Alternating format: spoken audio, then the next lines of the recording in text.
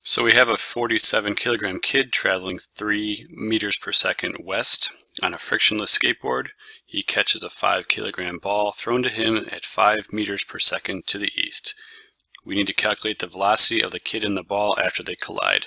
So since they're together after they collide, this is called a inelastic collision, which to simplify means basically momentum is conserved, but some energy is lost and the objects stick together. Now, just like any conservation of momentum problem, we're going to use the 4 steps in a way that's a little bit different because we have a before and after scenario. To start, we're going to make a data table and then we're going to use algebra to solve it. So first, with our data table, we need to find the momentum of the kid,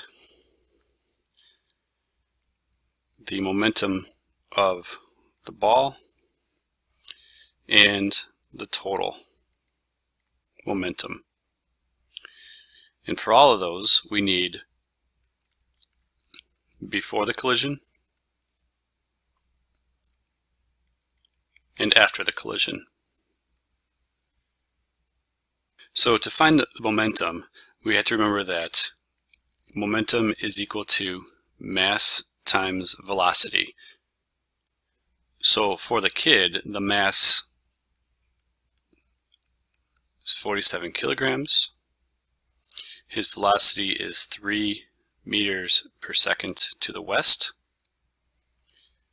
And so his total momentum will be 141 kilogram meters per second.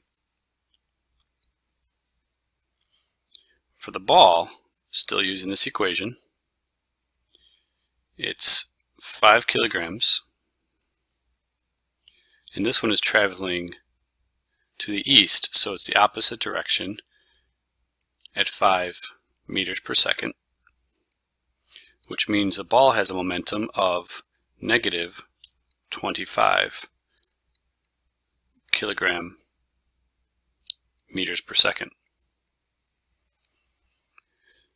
So the sum, the total momentum here, we take 141, we add it to negative 25, so it's a subtraction, and we get 116 kilogram meters per second.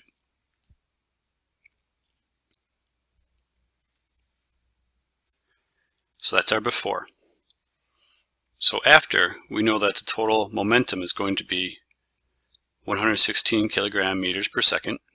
And so between the two, the kid and the ball together, they're going to have that momentum.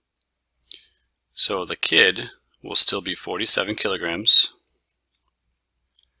times whatever velocity they're going.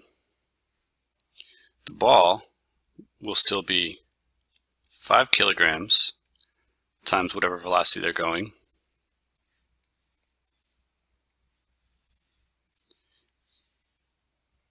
So now that we have our data table, we can use algebra to solve for the velocity. So we know that these together need to add up to 116 kilogram meters per second. So we can add 47 kilograms times the velocity of the kid plus 5 kilograms for the ball times the velocity. That will equal 116 kilogram meters per second. So we can add these up, and 47 plus 5 gives us 52 kilogram times the velocity is equal to 116 kilogram meters per second. We need to solve for V now, so we're going to take both sides and divide it by 52 kilograms.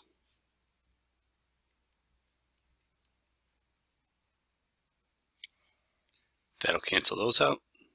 Kilograms over here cancels out. And so velocity is equal to 116 divided by 52, 2.2, and we're left with meters per second. So in the end, the velocity of the kid and the ball after they collide together is 2.2 meters per second.